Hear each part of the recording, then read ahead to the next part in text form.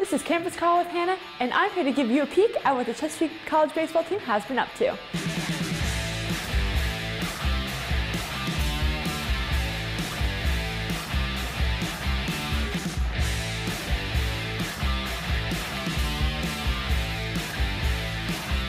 I got to go to the college at 6 a.m. in the morning to see what it's like for the team in morning workouts, and let's just say, things got intense. The workouts start with a competitive run around the campus and then straight inside for updates, which they call announcements. After that, they go into the multi-purpose gym where they do stretches and warm-ups before heading into the weight room where the action really starts. The team is split into two groups, where one group goes to the ropes first and the other goes to traditional weights. Coach Szymanski is there the entire time watching and pushing the guys to work their best and their hardest. This team is full of guys that will look out for each other no matter what, and I had a great time getting to watch them work together and talk to Coach Szymanski. I hope to do a full interview with the team in the future and can't wait to see where the Skipjacks go this season.